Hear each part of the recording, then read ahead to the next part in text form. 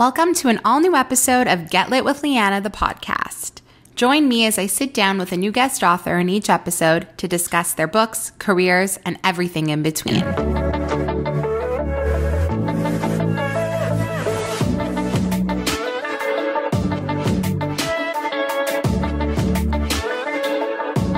Today, I'm joined by one of my favorite romance authors, Elissa Sussman, to talk about her new book, Once More with Feeling. You may remember I chatted with Elissa last year about her book, Funny You Should Ask, which ended up being one of my favorite books of the year. So I could not wait to chat with her about her new release. This book is made for a theater fan. If you're someone that loves live theater, musical theater, Broadway, you will totally be immersed in the story and enjoy all of the little nuances that are totally made for a theater nerd. But also, if you're someone like me that loves a second chance romance and enemies to lovers, a dual timeline, this even has a triple timeline. There's so much in this story to absolutely adore. I had the best time chatting with Elissa about this book and also what she's working on next. If you're a fan of Funny You Should Ask, listen through to the end of this podcast. You will be shook. You will be shook. So without further ado, my conversation with author Elissa Sussman starts right now. Welcome back, Elissa Sussman, to the podcast. I'm dying, quelling, can't even function that you're here. Everyone that knows me knows how obsessed I am with you and now both of your books. So what a treat to have you back today. First of all, how are you? How's everything? I'm good. I'm, nervous, excited, feeling good, feeling,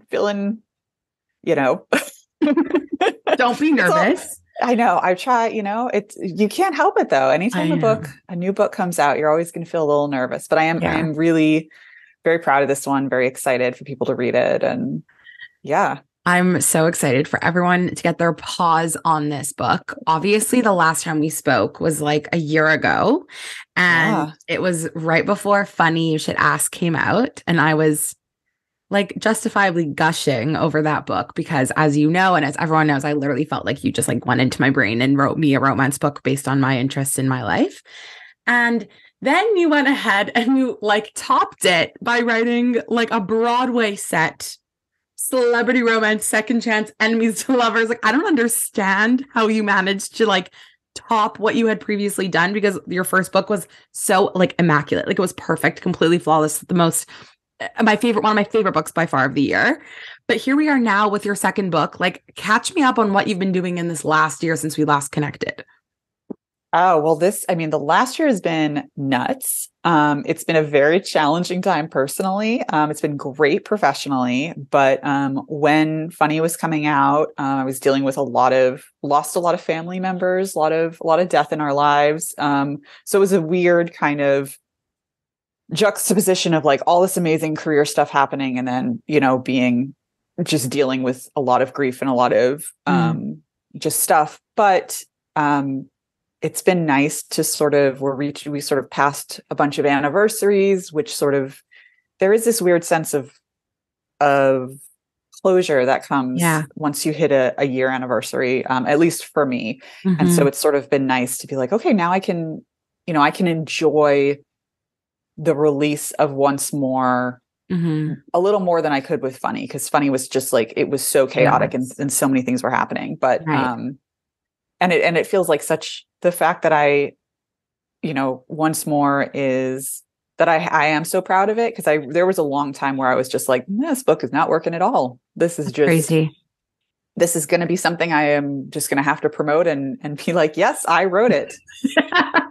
And there are words on that page. Right. So, but to be able to get to a point where I'm no, I'm incredibly proud of it. And it is as special to me as Funny was, and is very personal. And getting to write about theater is the best. The best. I can't wait to chat about this book in depth with you, because I'm just you can see I'm literally a giddy piggy. I'm so excited. I love it. I loved this book so much. But when Funny came out, you and I chatted pretty early. I think we recorded at the end of February, the beginning of March, and the book didn't come out till April, May, right? Yeah, to April. So it was really early on, and it was before a lot of people had read it, and we had seen this mass reception of this book. It was obsessed over on obviously on Instagram, on TikTok, it was literally everywhere. What was that like? I mean, obviously you had mentioned you had been going through a lot in your personal life, but to then see all of this love and like adoration coming your way and like a deep obsession with this book. Like, was that a crazy experience, especially being your first like adult romance? Yeah, I mean, we weren't expecting it at all. It came out, I think I have the best team at Dell, and they are so wonderful. And I think even they were, shocked by it going viral. And like, I think we were, the first few weeks were fine. They were good, they were steady. And then all of a sudden it was like, boom. And that's because of the amazing book talk community, and like all of you guys, all the readers, like have just been so supportive and so kind and so generous. And, that's been, it's a weird situation. But I think because, it was my first adult book, but it was my fourth book that had been published. Yeah. I really had such a deep appreciation for what was happening and an understanding that like, this is not the norm. It's not the norm, and you cannot expect it. You can't plan for it. It's luck, it's timing, it's all of those things. So I'm very, very grateful for the reception it got. And it made me so happy that people were connecting with it, because it really was a book that I wrote so much for me. And the more I, am writing and writing romance in particular, I'm like, I almost see this as an opportunity to be like, okay, how do I find my people? Like I'm just going to write about the things that I love, and then the other people who love it are going to find me. And that 100%. That's like, so like, I learned that like most of my team at Dell are musical theater nerds because of this book. And I was just like, this is the best. This is like so great. I love that.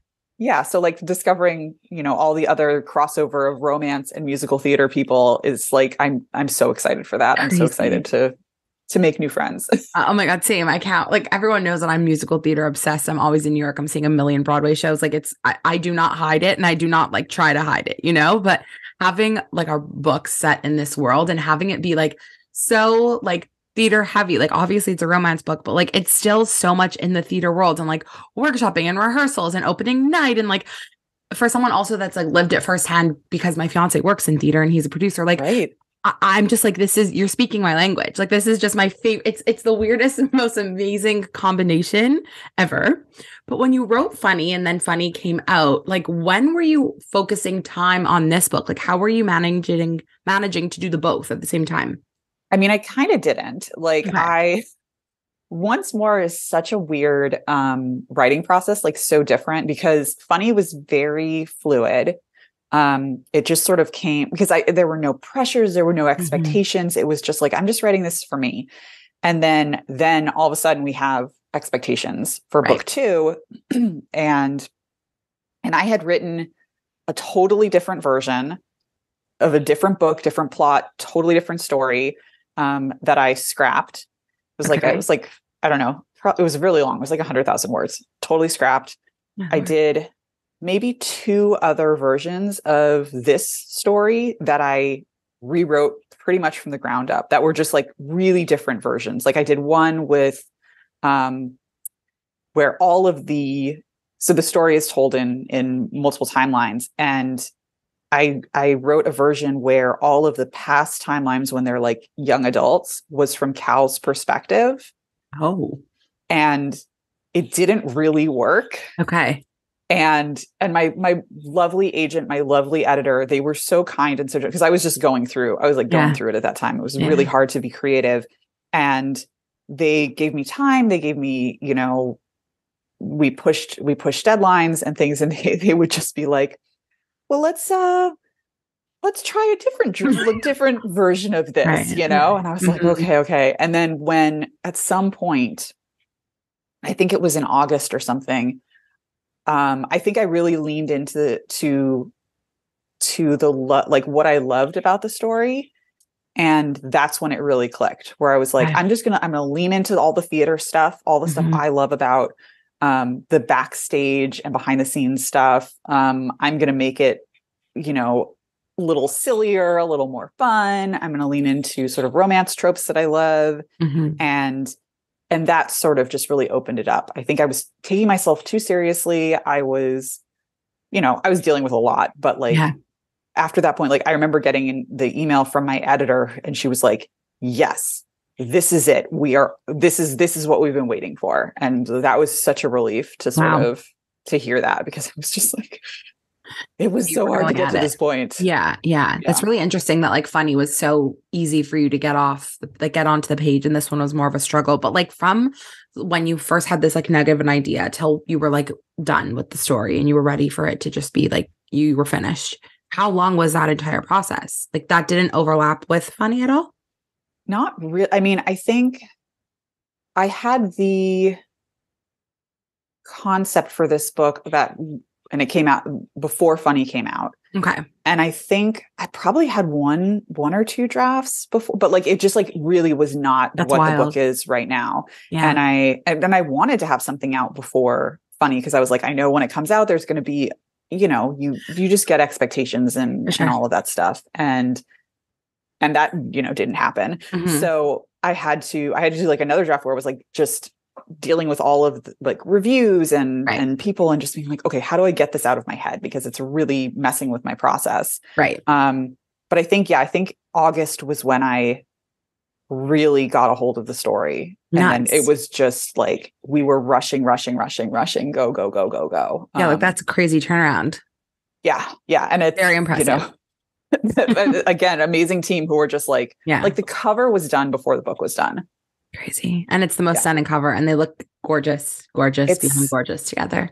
I mean, Cassie Turpin, who did the art, and Cassie Gonzalez, who does the art direction, like, I mean, I could not be luckier. It's crazy. And Cassie's doing the Cassies are doing for book 3. So I need to talk to you about that after. Don't rush me. I have so many things to talk to you about before we get there. But yeah, their art is amazing. Like it's just gorgeous. And I love like fish on the cover of this one also. Like I love that they have like the exact same theme. And I was dying that the cat's name is like gefilte fish. It just like killed me. But before we go any further, you have to. It's too good. But before we go any further, I need you to like give everyone listening a little synopsis about what this book's about, because then I have a million things to ask and talk to you about the plot. Okay. So Once More with Feeling is a friends to lovers to enemies to lovers, like triple timeline, about Katie Rose, also known as Kathleen Rosenberg, who is a, you know, big time pop star, dating a member of one of the biggest boy bands, Crush Zone. And then her career kind of has this big scandal where she has an affair with another member of the boy band named Cal Kirby.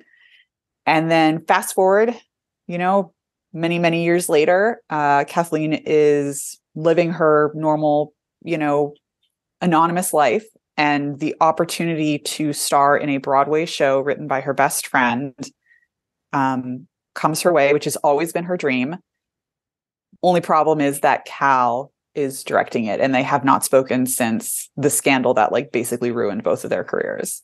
Mm-hmm. So that's kind of what it's the craziest book concept, because it touches upon so many different, like, as you mentioned, tropes, and so many different, like, wildly niche things, like theater camp, and then like Broadway, and then like that the show and tell TV show with like I was just picturing like Mickey Mouse Club. Is that yeah like sure. It's so many like epically like cultural moment things that are super, super niche, but like not ever talked about in this form of like pop culture anymore, like in a book form at least, that you just tied together so well. Like, how did the concept of the story come to you, and like pulling all of those things together?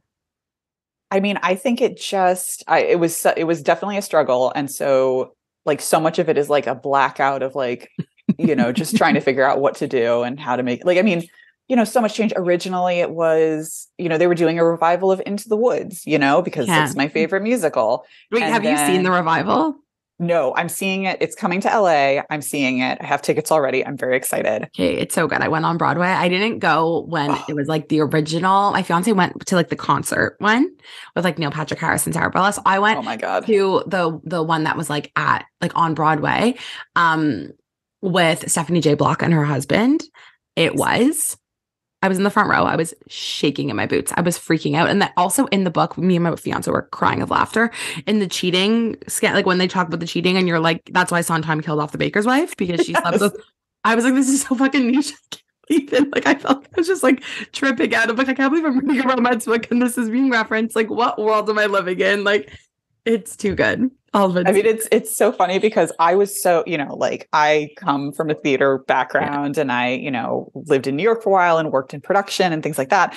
And when it comes to writing about like small communities, it's so important for me to get it right that I honestly kind of forgot that there are people who don't go to theater or don't know that much about theater. So it's like a balancing act. But I did not do the balancing act at all. Like I didn't even think about the non-theater people. So when people are like, "Oh, I don't even like theater, but I like the book," I'm like, "Okay, well that's good." I mean, I wasn't thinking about you, but great. But great. This is awesome. No, like it's amazing. I was the nightmare was like I would have some theater person being like, "This is not how it works," and I'd be like, "I'm so sorry." No, you nailed it. That was what I was thinking about. No, you literally. I sent you the screenshot of my fiance. He was like, "Oh, great theater for the out of town run." You're dying. I love it. I love it. Okay. And I have so many friends who are, it was great to sort of be able to talk to them and just be like, is this right? Is this not right? Like, how would you do this? How would this happen? So, yeah. No, it's so good. But all of those concepts are so wild, like the theater camp and then like the pop star TV show, like all of these things, tie them all together. Like that's a crazy idea to come up with and then plop in like, oh, it's going to be a love story between two people. Like you're pulling into so many different like worlds and different things. But once again, you include your Jewish protagonist. And it's so important. And I love the way you do it. And you did it obviously with Honey in your first book. And now you're doing it with Kathleen in this book, like her name once again. And it's so interesting in that first book, you like really baked in the fact that she was Jewish into her name. And like, no matter what, you could strip that from her. Where in this book, it's like, you see that the Kathleen Rosenberg had to turn into Katie Rose in order to make it like in the secular popular world. Like, why did you kind of choose to do that in this story and then kind of not in the other story? I think it worked like for Funny. It was definitely like, in Dream of Dreams, if this ever gets made into anything, I was like, it has to be very clear from it has to be a plot point that she's Jewish, it has to be something they cannot change. Cause, we've all heard remember the horror story about like, some executive wanted to do a movie with, about Harriet Tubman with, Julia Roberts, so it's, they'll find a way to do it anyways. But I was like, I'm going to try to put it in as much as possible so it cannot be erased. And then I wanted to explore what it's like to be, because so many Jewish celebrities change their name, like so many. And that's happening less and less. I think people are leaning into, having sort of Americanized names now and feeling much more comfortable and confident to sort of be like, no, first of all, you're mispronouncing my name. Yeah. And it's not that hard to pronounce it correctly. It's not asking too much. Yeah. And this is who I am and my heritage. And I'm not going to change it to make it easier for other people or to make it more palatable. Right. And so I wanted to sort of talk about that, but I also wanted, Kathleen is such a fun character because I really wanted to do a celebrity romance where she kind of she doesn't love being a celebrity, but she loves performing. She loves being on stage. And so that makes her someone who she's going to do almost anything to get that and sort of not necessarily understand what the cost is until later. Right.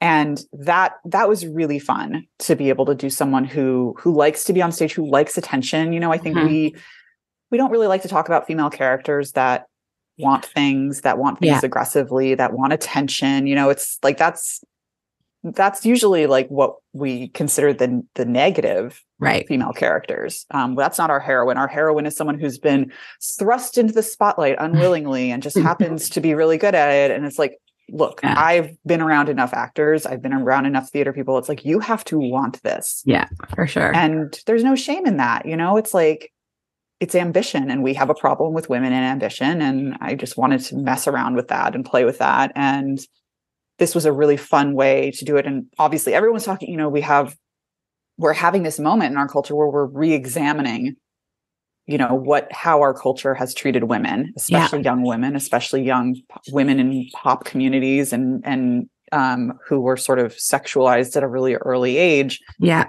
And so it felt like this was a great time to be having that conversation. And it was fun to be able to explore that world and have a character who sort of lived it and also enjoyed it, 100%. One of the big inspirations for it is there's this great YouTube video of Britney Spears doing the I Can't Get No Satisfaction VMA performance. And it's the actual performance and then it's the rehearsal. And I would watch that over and over again just to be like, she is so good and so talented and so focused. And we just don't see that. Like no one is talking about how fucking hard it is to perform that way. And, there's a shot that they don't do in rehearsal and they do it in the live where it's a close up of her ass shaking. And I was just like, that like none of us can do those dance moves. And like the way that like our society sort of boiled it down into being like, she's just shaking her butt. Yeah. It's like, it is so much more. It takes so like the work and the rehearsal and just years of practice it took her to be able to get to that point. For sure. Is amazing. And I don't think, and I really wanted to sort of explore that and be like, and also to be like, maybe she enjoyed that she was looking sexy and looking hot, Yeah. Yeah. And is there something wrong with that? Like she's not an idiot. She knows what people are looking at and she knows 100%. what part of her job is. And I wanted to have some space to sort of be like, this is fun, but also complicated.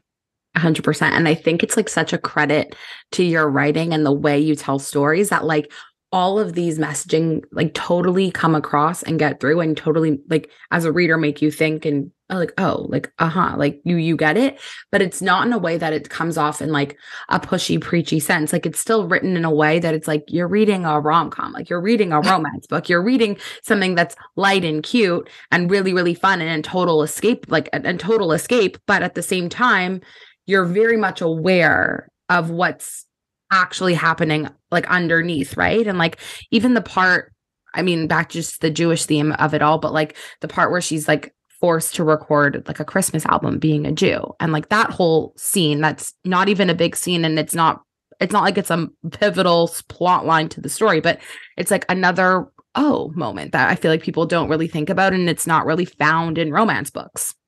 Yeah. I mean, we're still like, we are getting to a better point where there is more representation as far as, marginalized religious communities. But, December rolls around and it's, holiday romance. Holiday romance means Christmas romance, and everyone is doing a Christmas romance. Yep. And, it's still really easy to feel like you're not, especially at that time of year, to be like, where's my representation? Where is my, where are my stories? Yeah. So, we still have a lot of work that we need to do. Yeah, for sure.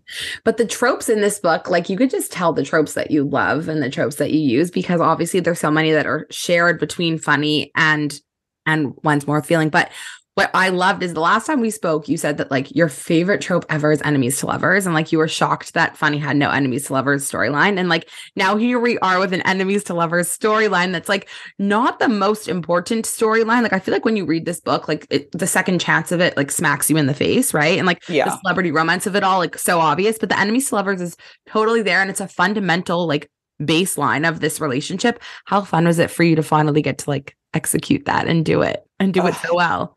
Oh, well, thank you. I mean, it's a delight. I mean, I think the trouble with enemies to lovers that I'm sure other romance writers can speak to is like, it's really hard to you need them to be enemies, but not assholes to each other. Yeah. Like there has to be a really good reason that they don't like each other. And a lot of times I'll be like, well, I think the problem is that this guy is just a dick, like that, but that's not an enemies to lovers thing. That's like, this guy is a jerk. Yeah. Doesn't know how to like deal with his feelings. So he's being mean. Yeah.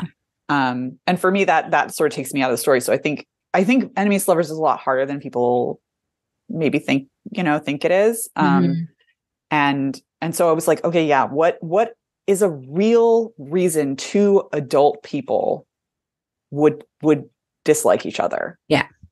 You know, like it has to be something that is significant. For sure. And this was a really fun opportunity to sort of play around with it. And I definitely upped it in later drafts for sure. I think there was a part of me like in early drafts that I was like, I don't need any conflict. You know, I was like sucking the conflict out of the story as I was going, which was really not great. And also like, I love writing an angry heroine. Like that is my, if I could be known for anything, it's hopefully writing like extremely angry female characters who are just so mad at men. Yeah. It's so good. And another part of it, the story, obviously, like the part of the conflict is there was like a cheating scandal when they were younger. And I know a lot of people like have issue with reading about cheating and are like, if there's cheating, like we don't even want it. We don't want to read it. We don't want to know it, which like valid. I understand. But like the way you executed that part of the storyline for this specific book, I feel is like, it's that isn't the point, you know, like the cheating part of it is not the point of it. Were you worried about having that included in the storyline and what the reception may be just because people are so like up in arms about those types of plot lines? Yeah. I mean, I definitely thought that I think there are certain people who are just gonna be like, I'm not going to pick it up. Like I'm not even going near it. And that is your prerogative. That's totally it. I wanted to sort of push back against this idea of like cheating is like just the black and white of anything. And just to be like, look, these are people and people make mistakes and I don't need Kathleen and Cal to be angels. Right. You know, I don't need them to have done everything right to deserve happiness. You know, I think we all screw up. We all make mistakes. And I think that we all still deserve to be loved and to be accepted and all that stuff. But I think, you know, it's like, the thing is that there are people who are going to read any of my books and just be like, this is like, I have people who are like, you know, they don't like the swearing in it. And that's, you know, then sorry, I'm always going to be swearing in my books. That's just what it's going to be. So my stuff is just not for you. And that's fine. Not all books are for everybody. Like 100%. I think I just like, it's like, you have to remind yourself that, and I have to do it too. Like sometimes, you know, you get your feelings hurt and you're like, well, you know, I wish they would read it, or I wish they give it a second chance, but it's like, they don't have to. Yeah. No one has to read this book. No one has to enjoy it. It's the people who like it. That's who it's for. 100%.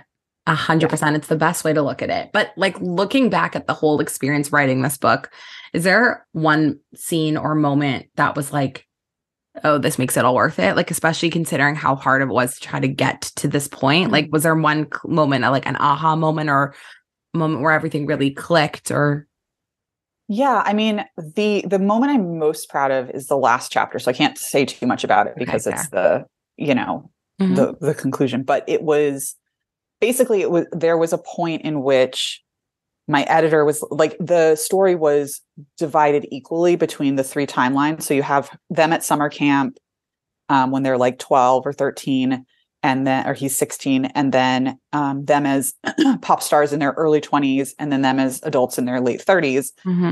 And now it's like, I think there's only like four or five chapters of them at summer camp. Yeah. And my editor was kind of like, do we need the summer camp stuff? I'm not sure. And I felt really, really strongly about the way I wanted to end the book. Right. It's the best. So, I'm really proud of it. I think it works really well. And it's so good. Thank you. And like surprising.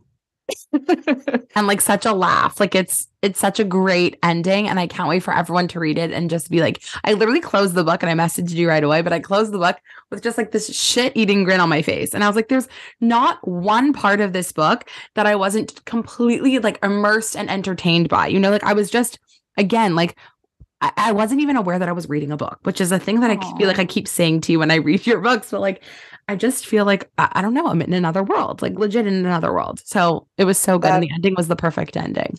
Thank you. I mean, it makes me so happy because I am, when I'm working on it, when I'm in it, like it does feel like I'm in, you know, I feel very connected to these characters. I think a lot about like, what are they doing now? And like, what what are they up to? And so it, but I was really adamant. So basically, like, knowing that I really wanted to keep that last chapter, I had to find a way to make everything else work to lead up to that. But that was sort of like, once I got to the point of the book where I was like, okay, I have most of what I need. I was like, okay, this is the heart of it. This moment needs to really be the closing thing for this. And how do I earn it? Like, how do I get to that point? So it was a really helpful, like, North Star to have towards the end of the process. And can I just ask you about the title of the book? Like, how did this title come to you? Obviously, like, with feeling is like a huge through line of the book, but like, how did the title and how did you settle on it? So my titles are like, my agent comes up with them. I am not great at titles. And so I think she came up with Once More with Feeling. And then I was worried that people were going to be like, it's like the Buffy episode. Yeah. And, the similarities is that they're both musicals, but I was like, that's sort of it, and I've had a few people who are like, is this about Buffy? I'm like, no, sorry. But it really, like, my agent and editor just, they're so good with titles, and they have a better idea of, like, how we want to approach the audience. Right. Which is a really nice thing to have, because that way I just get to focus on the story, and they're like, they're focusing on, like, how we're going to market this to people and sell it to people. And part of that is the title. And so they came, again, the title, the cover, all of that was done before the book was done. So in a certain sense, I was like, I have to live up to this, like, I really have to live up to this gorgeous cover. I have to live up to this great title. And so that was, more pressure, but the good kind of pressure, for sure. Crazy. So now that when this podcast is out, the book will be out. What are you, like, hoping audiences take from this story in particular?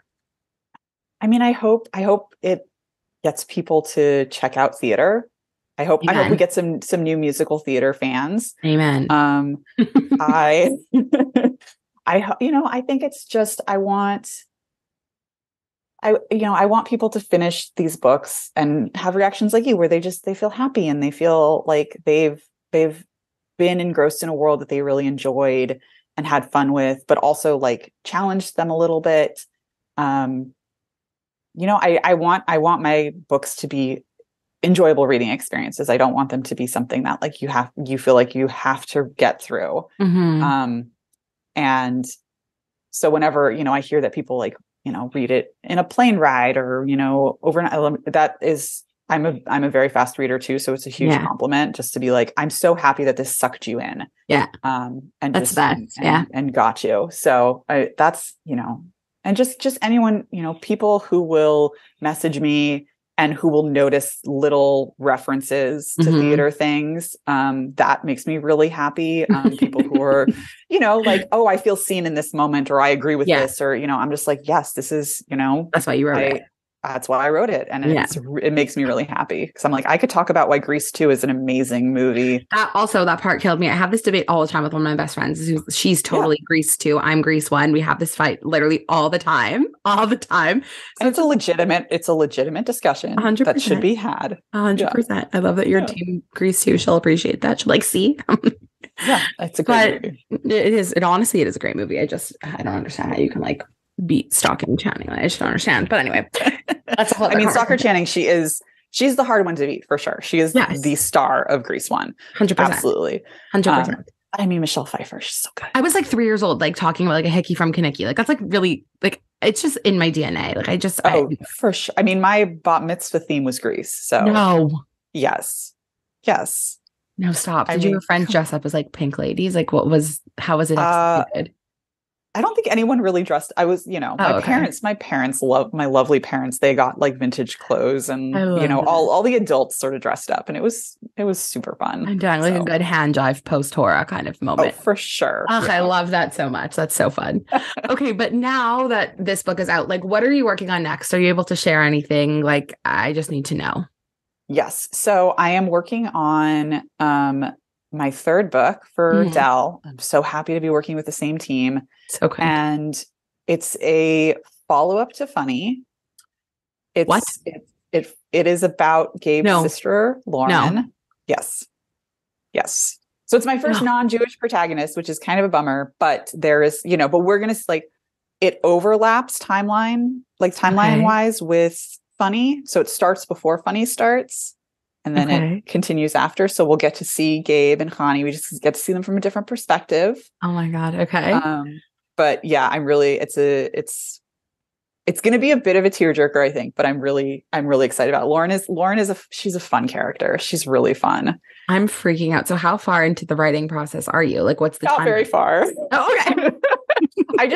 I've been thinking, like, since I wrote Funny, I always wanted to do a story. Like, that was almost the second book. Oh, wow. Okay. But then because we didn't know how Funny was going to be received, we were like, maybe we should do a different, story world. Yeah. Different story. And so being able to go back to this is really super fun. You just literally rocked my world with that piece of information. I did not know. Like, I was fully not expecting like a sequel story world situation at all.